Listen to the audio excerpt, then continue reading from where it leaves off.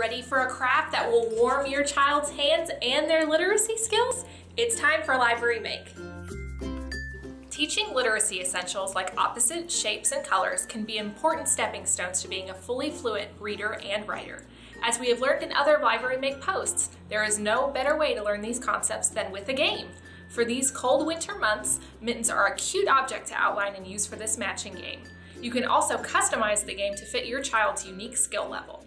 In this video, I'll show you how to create a mitten matching game, a fun craft that uses our favorite winter accessory to teach early literacy need-to-knows like opposites, shapes, colors, and other basic STEAM concepts. For this craft, you'll need our template, cardstock or construction paper, string or yarn, clothespins, a marker, scissors, and packing tape or a dry erase marker, which are optional. Let's get crafting. First, cut out one of the templates, which you can print out on either regular paper or cardstock, or you can trace the template and write related words of your own.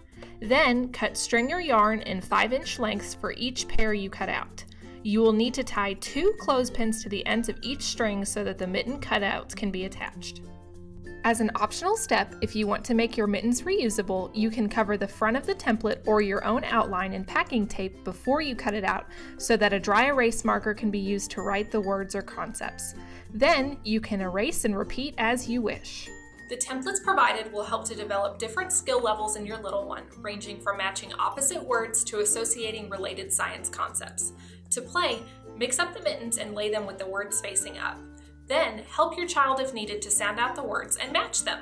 Having them pin the mittens to the string will also assist in developing some fine motor skills.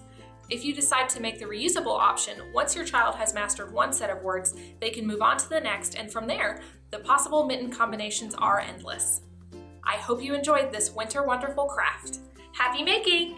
This has been an episode of Library Make, a production of the Plano Public Library System. If you'd like written instructions for this craft, click on the link in the description box below for a PDF file. For more information, you can check us out at our blog, kidsbrainplano.org. For more information on what's going on at your Plano Public Library, go to planolibrary.org. Thanks for watching!